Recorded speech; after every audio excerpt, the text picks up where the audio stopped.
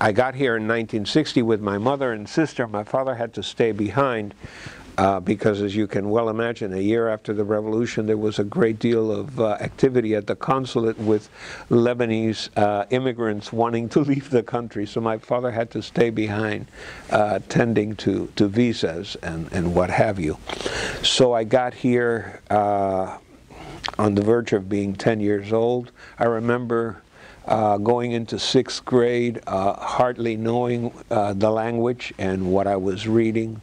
I don't have a recollection of ever being able to speak English, but to gradually pick it up as I went along, you know. We didn't have private tutors or anything like that. We couldn't afford them. But film and music have always been parallel avocations for me. I mean, I remember, you know, instances in my childhood in Havana where I was marked by either one, but not to the degree and significance that they took on after I left the country. I think as an adult I come to understand why. But the early memories that I have as a child, you know, is, for example, getting a nice 78 RPM of an Elvis Presley album or an Elvis Presley single, you know, under the Christmas tree.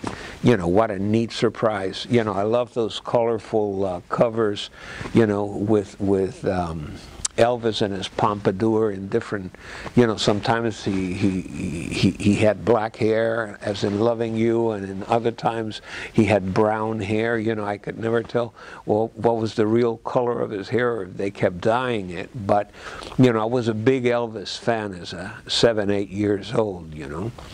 And I remember seeing Jailhouse Rock as a kid in Havana. Then I remember seeing, when I came to South Florida, I remember seeing Loving You on Miami Beach in one of the theaters, you know, near or on Lincoln Road. I can't remember precisely.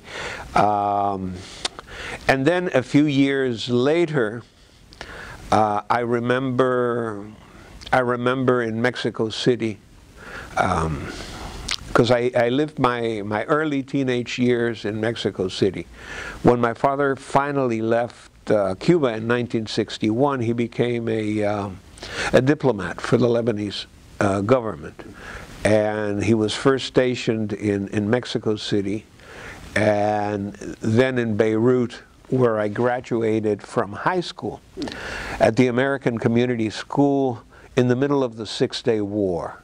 Okay, what happens is the worst thing that can happen to a kid is to have to pack up and go every few years.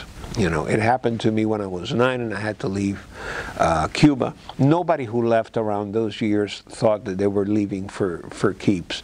They thought we'd be going for a few months, a couple of years at most, but nobody really thought that they were not coming back, you know.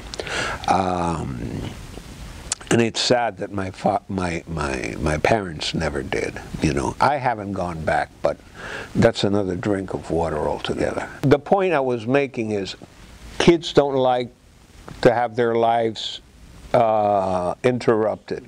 It's not fair, because at that time you're making friends, you know, you're getting used to a place and a time and an environment. And whereas it's good to acquire a cosmopolitan view of the world, you make friends and you lose friends, and you're left in the lurch every so often. So my friends became the two constants that I had wherever I went, which was film and music. In Mexico City, I found out right away where you could buy the top 40 singles, and I'd go there with the money I had saved during the week.